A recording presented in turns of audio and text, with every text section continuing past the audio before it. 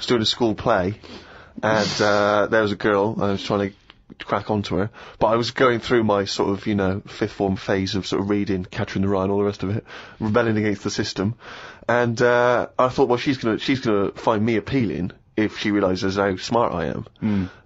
But we're doing the school play, and there was one point where everyone was hanging out in one of the rooms, music rooms, getting changed, joking, laughing, cracking onto each other, right?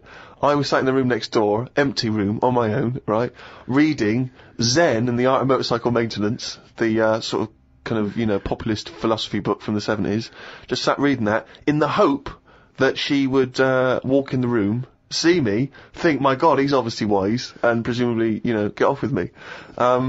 Must have sat there for about an hour and a half before anyone came in. And she came in eventually, and I thought, ding dong, this is it. She came in and said, have you seen Martin Wells? I said, I think he might be next door.